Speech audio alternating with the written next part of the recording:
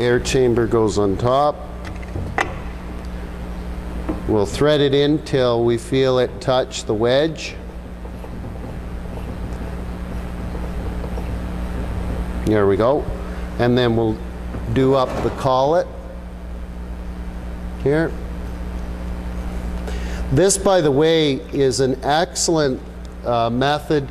Many times that you'll get these in the shop, the adjusters will be seized on them, and you cannot get the drum off of the brake shoes because there's a rust ridge in there.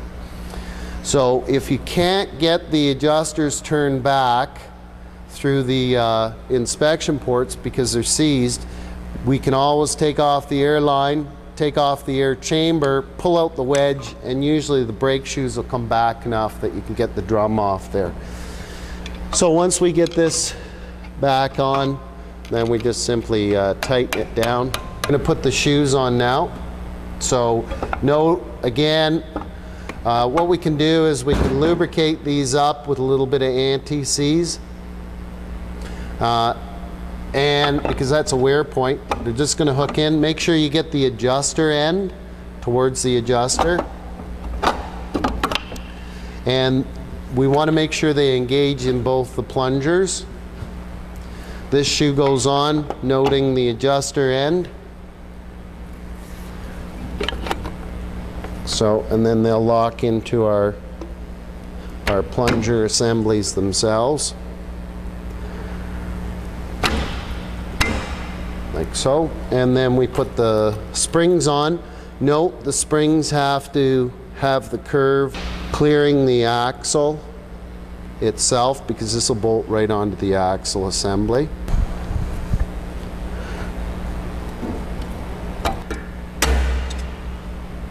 And then we'll put on our other spring, noting the curve.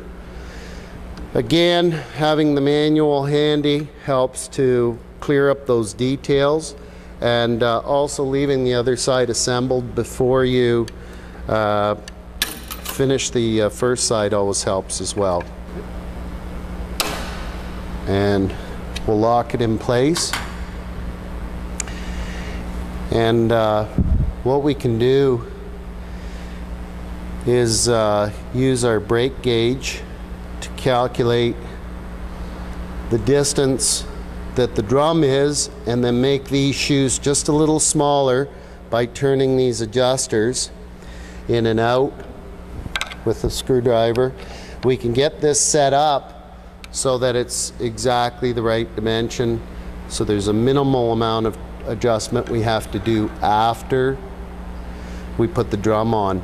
Again, remember, we want to have the drum to lining clearance so that it's not dragging on the drum. The shoes aren't dragging on the drum when they're released, but they're not so far away that it's not going to actuate. So the easiest way to do it is set them up with rotating the wheel, tighten them up till they just start to drag, and then back them off till they're free rotating. And when we're done, we can see the operation of it just by applying a little bit of air to the system. You can see how the